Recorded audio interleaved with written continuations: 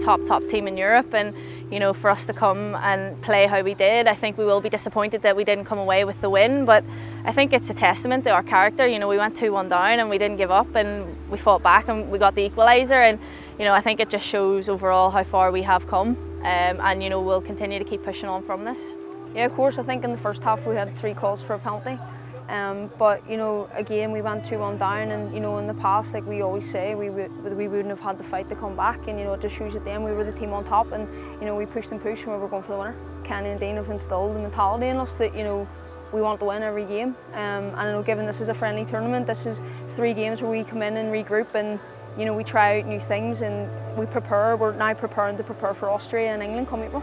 Yeah, it's something Fernie and I try to work on, you know, linking up, and the ball came in and I've given her the shout that I'm in behind. She's flicked it on and I managed to get turned. And I'd had a chance just before that where I maybe committed too early to the shot, so I wanted to try and take it in as far as I could, and you know, I got my shot off and it went in the net, so yeah, I was delighted with that.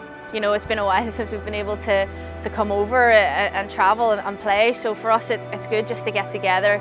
You know, we're able to give the kids experience as well, and it's a learning experience for us all, and you know, doing this in this moment in time, it's vitally important for us because it's the biggest summer coming up of our careers, and you know, one where we've got to be trying new things and giving everybody game exposure and time on the pitch.